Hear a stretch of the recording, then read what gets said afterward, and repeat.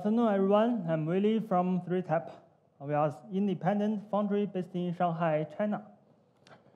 Please take a look at the speaker's page and tell me what you find. Well, I can't help but notice that I'm the only guy here who is slanted. Or, to put in typographic terms, italic. I didn't mean to italicize myself. It's just a coincidence, but my picture fits my topic today. Anyways, let's talk about italics and Chinese. As Xiaoyu from Hanzi told us this morning, to build bridges between Chinese and Latin, and I'm doing this now. Italic is a common type style of the Latin font. You can say that to some degree, there is relative success with the italicization of other major non-Latin scripts, Greek, Cyrillic, and even Arabic and Thai. You deal with the slanting direction and find an optimizing solution to fit in both function and style. But the gigantic elephant in the room is Chinese. Hanzi, or Chinese characters, or kanji, hanja, or CJKV ideographs, are so different from Latin letters or any other alphabetic scripts that when developing a multi-script international font family, Chinese or Japanese is always the toughest one to deal with. That's not only because in East Asia we have a huge number of glyphs, just as Jeff Wu from Arfic just showed you, but also because Hanzi's complex structures and unique aesthetics, they don't translate well to other scripts and styles. So what if we want to italicize Hanzi? Well, it's pretty simple. We start our word processing application, select our characters, and click this button. It's done. So nowadays, everything can be done with just one click, and italicizing Chinese, no problem. So that's all of my speech. Thank you for listening, and have a nice day. But wait a minute. Let's give it a second look. It doesn't seem right, huh? A mathematical slanting is always not the right way, especially for Chinese. But why? Has the Chinese characters ever been italicized? What does it mean when we say to italicize Chinese? Can it be italicized? Does it really need to be italicized? Today, I'm going to get to these questions. In the Latin calligraphic and typographic tradition, the italic script emerged during the Italian Renaissance from a semi-cursive, slightly tilting hand. The italic type has distinctive letter forms, typically narrower in width and more simplified in structure than Roman. It has features closely related to fast, continuous writing, such as the one-story A and the swashy F with a tail. There were no fixed ways to use the italic type in the beginning, and its popularity had ups and downs throughout history. It is only in the recent centuries that rules began to be established. Italics are today predominantly used along with the Roman type to emphasize, to quote, to set foreign words, proprietary names, jargons, and terminologies, and so on. To help our analysis, I'm going to draw two sets of genes, all of italic type. The first one is the slanting gene that controls the degree and direction of slant. The second one, the running or cursive gene that breathes in all the handwritten textures. Together, voila, they give us italics.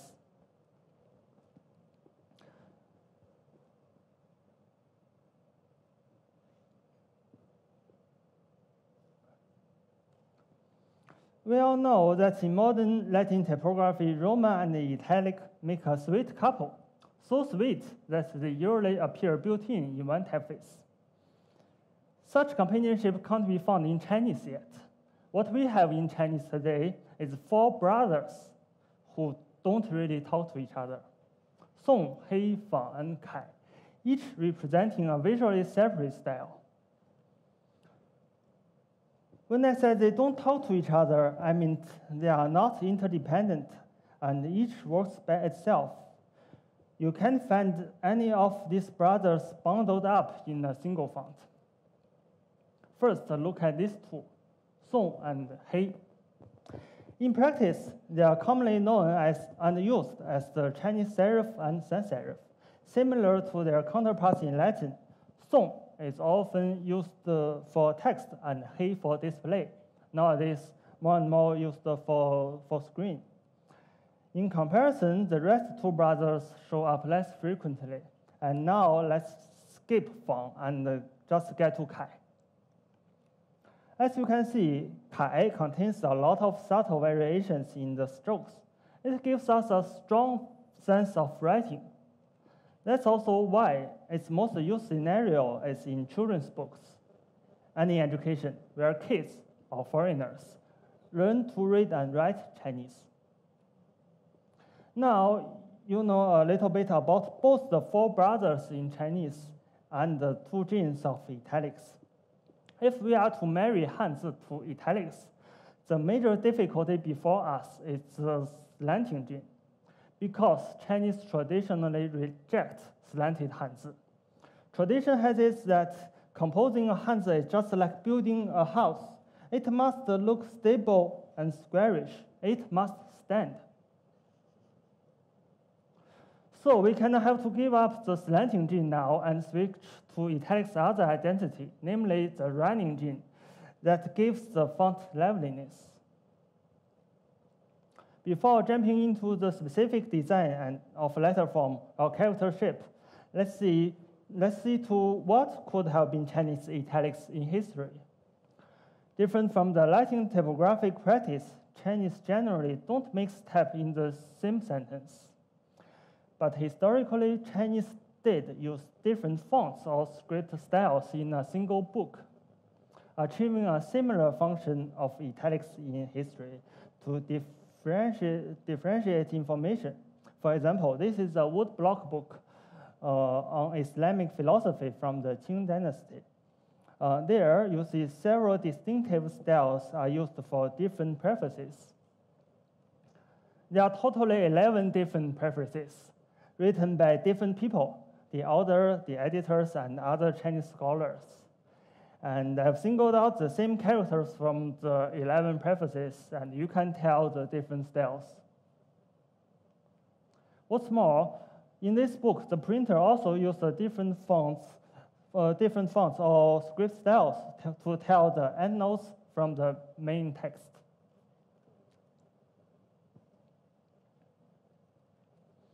Such practice persists until today, Song for main text and Kai for prefaces or comments. Let's turn to another more contemporary example. This is a page from the novel A Song of Ice and Fire. Anyone knows why there are some Kai inside the Song text? To repeat, Song is Chinese equivalent of Roman serif and Kai's educational handwriting style. Yes, the English original is in italic. Apparently, the Chinese translation even wants to be consistent in the layout. And the result, this text is in Song-Kai mixture. Such typographic usage is an utter import. We can find a mixture of types like this in older translated books. For example, in this 1933 print of Robinson Crusoe, circles or dots instead of italics are used to stress or differentiate. By the way, books then are written vertically. Back to the Song of Ice and Fire, italics running gene suggests a sense of handwriting. So does Kai here. To take up the slots where it's supposed to be italics in the original English text. So you may start to get a hunch that in terms of functionality, Kai seems the perfect candidate for a mission of italicizing Chinese. It is the Chinese italic, isn't it? Like italic, it conveys a sense of writing, and in complement Song, our Chinese Roman. Moreover, to mix that Song and Kai is a common practice in Chinese typography today. However, let's give it a second look. When Kai and Song are placed together, can get a bit strange. Imagine if you try to fix a chancery hand. two classic Roman typefaces. I can see this is a perfect analogy, but you get what I mean.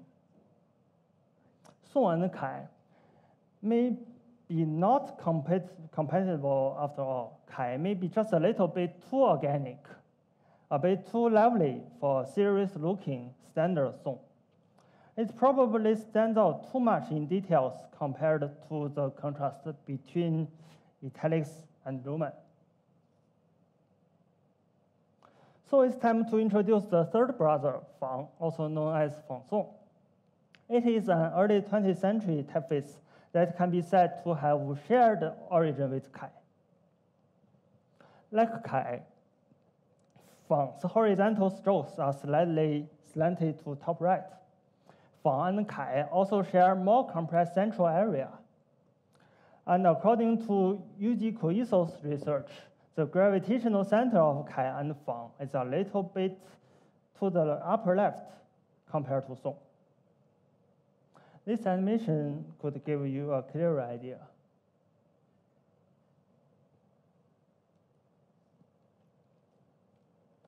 But unlike Kai, Fang has less organic curves and obviously fits better with Song if there was a Roman italic kind of couple. But the problem now is if we take Fang for italic Song. For convenience, I'm going to call the font of italicized Chinese Italicising thereafter. If we take Fang for Italicising, it will look a bit too similar in structures to be seen differently. In Latin, italics work by breaking from the letter forms of Romans to make your eyes stop. But Fang and Song are too homogeneous in their character shape to get this effect. How do you feel? Yeah, in Latin, Roman and italic are a couple, meaning that they speak to each other in the same design language. But just as I said before, no Song, Kai, or Fang, no Chinese font styles have ever been designed as a whole under the category of the type family. In the history of Chinese type design, the brothers have never been a family. And this is what I'm going to do now. If we are going to take Song for Chinese equivalent for the Latin Roman, then the job now is to design a face called Italicising on the basis of Fang or Kai, with the running gene of italics, and then make it match the Song typeface for our choice, outstandingly. Solution, let's amplify Kai and Fang's special features: smaller central area, higher center, and slightly horizontal strokes. Let's make them louder. Let the Italicising stand out the Song context. So here we go. We have italicized the Song. The Italicising and the Song now look just like Roman and italic. How do you feel it? Okay, you guys might not get what I'm doing. Yes, I admit the difference is subtle. So let's turn to another direction. What about italic's other gene, the slanting gene, that we gave up earlier? Earlier, I mentioned that Chinese traditionally rejects slanted Hanzi, but most people in China, even type designers, can't really explain why. They only repeat the old saying that Hanzi can't be slanted. Kids are also told to write square. Remember the building metaphor I've said before? Nobody wants to see the building collapse. But will the building collapse?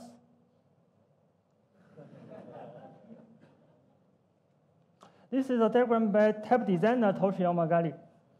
As I've said before, and Toshi here also tried to prove, even Latin letters, italics are not just about slanting. Latin italics also have to stand firm.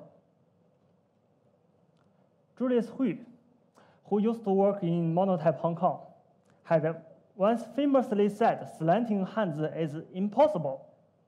And a couple of years later, he worked for Chinese tech giant Tencent to produce a costume typeface. It's slanted. He made a lot of adjustments in details to save the building from collapsing. At least this proves that it is entirely possible to produce slanted Hanzi that stands still. So why? Why on earth can't we have slanted Hanzi? Why does the idea that Hanzi can't be slanted run so deep in Chinese mind? Because traditionally, Hanzi were written and set vertically. So let's take a look at different writing systems, Latin, Arabic, and Chinese. It's interesting to find that with writing, the slanting direction is related to the different writing orientations. So as we know, italics were born of fast continuous writing, and in traditional Chinese cursive calligraphy, we can also see the corresponding features of italics, though vertically. In Chinese calligraphy, the vertical strokes almost never slant, so as to ensure a nice continuous flow of characters. And calligraphers even have a saying called 玄真术, that meaning that the vertical stroke should be as vertical as a hanging needle. So it turns out that vertical strokes are extremely important in stabilizing a script that says vertically. So it makes sense not to slant the glyphs. This is why the idea of slanting Chinese meets so much resistance from the script users. However, here comes another problem. In mainland China, Hanzi is no longer written or set vertically. In the early 20th century, Chinese intellectuals and Western influences began to think about changing the orientation of Chinese writing and typesetting. They wrote all sorts of essays trying to prove that the vertical Chinese is inferior to horizontal Latin and harms reading efficiency. A horizontal setting and writing rule would be better for Chinese. Well, most of them don't have much proof. This was more a cultural and political choice. True, horizontal setting is better for math formulas or borrowed Latin words, which would be unavoidable used in occasions related to science, and that's also why Science became the first horizontally set magazine in China. But at that time, it was not a common practice. And after the People's Republic of China was founded in 1949, the government forced this transition from vertical to horizontal. In January 1st, 1955, Guangming Daily, the state newspaper, changed the horizontal setting, and many presses in China followed suit. 1 year later, on the first day of 1956, People's Daily, the party newspaper, they also changed the horizontal setting, which marks the start of the transition. It sets the rule that all publications in China should be set horizontally, with only very few exceptions. So the basic typographic rule changed within just 1 year, and the political call. But font styles didn't change for that, nor how people learn to write. You can still find clues in history. This is China's first premier Zhou Enlai's handwriting, before and after the transition. Before, he wrote vertically, and you see its slanting direction is to the upper right.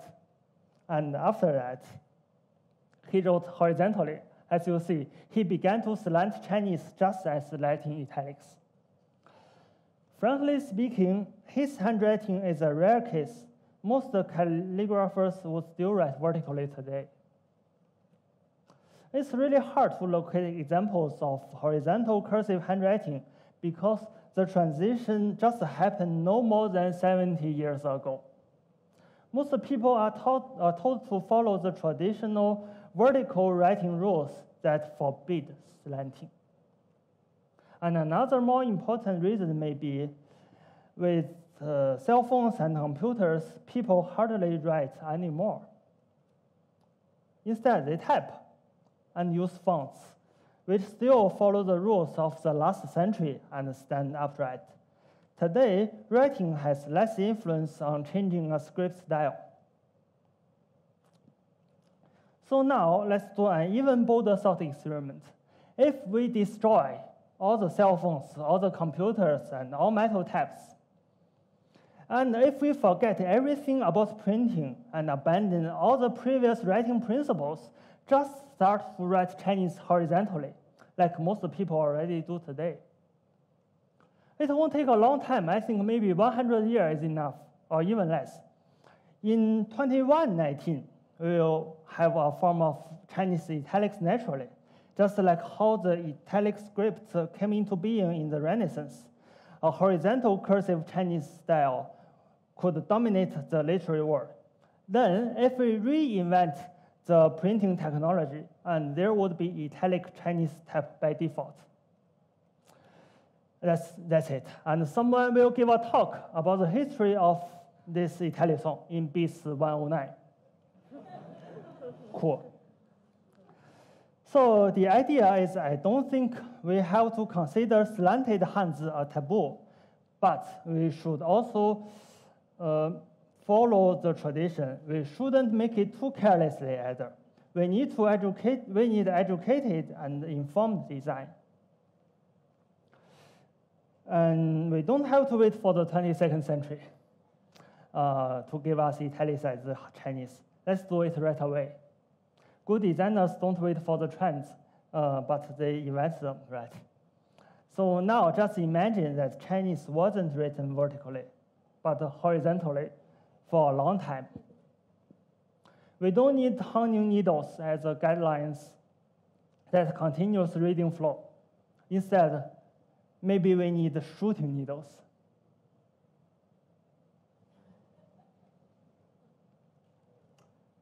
Yes, and the song, Italicism mixture would be like this. And this is Italicism compared to mathematically slanted song. See the difference?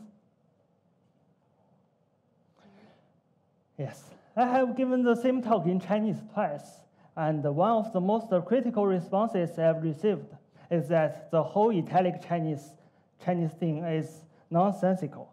Hanzi doesn't need to be italicized. And my experiment show exactly the Latin aesthetic hegemony in type world. My answer is no. I think this is a meaningful experiment. And the more important thing I'm trying to prove here is that modern Chinese typography is still very young, though its art of writing is old. And we should indeed do things without being too sensitive about cultural implications. The thing is, when we do cross-cultural designs, we can never go for the cultural egalitarianism. Scripts are different, and we don't have to be single-minded about them. There are still a lot of possibilities to experiment and to play with Chinese. Habits may set seemingly impassable boundaries, but as designers, we should make differences. So that's all. Thank you for listening. I'm Willie from 3Type, and have a nice day. Thank you, Willie.